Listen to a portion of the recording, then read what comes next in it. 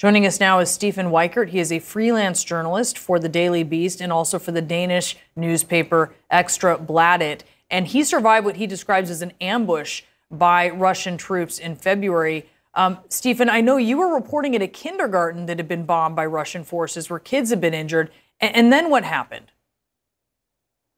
Yeah, I was on the way to the kindergarten with my colleague, and we were approaching the last Ukrainian checkpoint before the kindergarten when a Russian artillery attack hit the city and made some confusion. So, the Ukrainian military was pulling into the defensive positions, and we decided to drive away due to the attack. And when we were driving away, this car came from behind, and a guy stepped out when we were in a cross waiting to turn right. And just out of the blue, just started shooting at us with an automatic rifle. He just basically tried to empty his rifle into the car. It went really quick. And you were shot, Stefan, in the shoulder, as I understand it, and your photographer, Emil, was shot in the back, but also in the leg with what sounds like a pretty severe wound. How is he doing? Yeah, he was shot one bullet in each leg, and then two in the lower back region. And as you mentioned, I was shot here through the shoulder. It was crazy.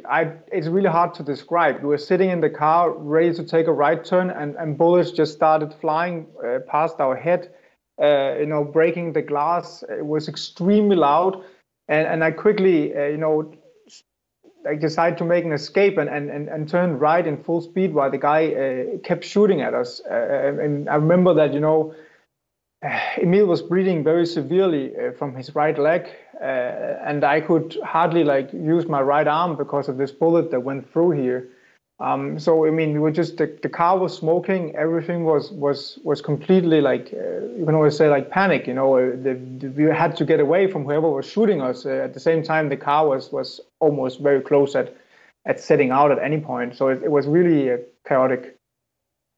Look, I know you were marked as TV.